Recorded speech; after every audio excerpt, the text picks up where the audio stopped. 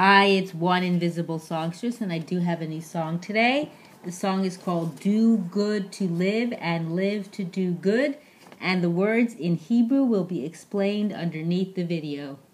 Do good to live and live to do good, as it helps you to thrive and stay alive, and not just in the physical domain, but gives your neshama a means to sustain and to get, as it gets no pleasure from the material world, and would rather refrain and remain connected like super glue to HaKadosh Baruch through learning Torah and doing mitzvot, through learning Torah and doing mitzvot. Do good to live, as doing chesed for others in the end is really helping yourself, and it adds more to your spiritual bank account, as we need all the merits we can accumulate here and now that will tip the scales in our favor in the world of truth.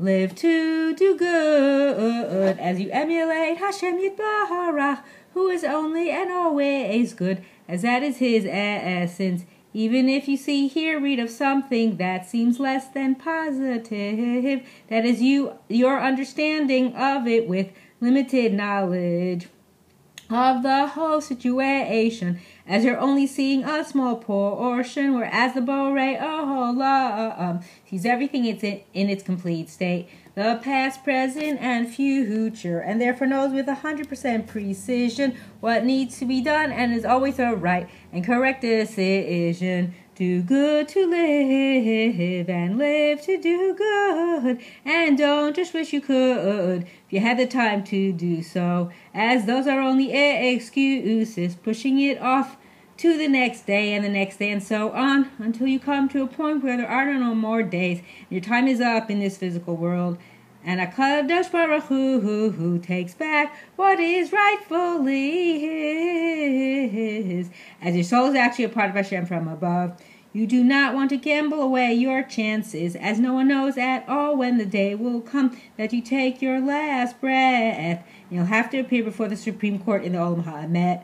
I shudder and I shake, as I hope and pray that I have made few mistakes, or have at the very least made a concerted effort to do teshuvah, so that the past will be erased from my life movie that will be viewed by all above in the final trial. And there can be no denial, as there is no bribing, stalling, lying, or hiding, as you must come to terms and are face to face with what can bring you to an eternal life of bliss. For the soul are chas v'shalom, endless shame, suffering, emptiness, pain, and misery. So seize and desist while you still have the chance, as nothing is worse than being cut off completely from the source of good, Adon called Olam. So now is the best time as ever to do good, to live and live to do good. Thanks for listening, One Invisible Songstress.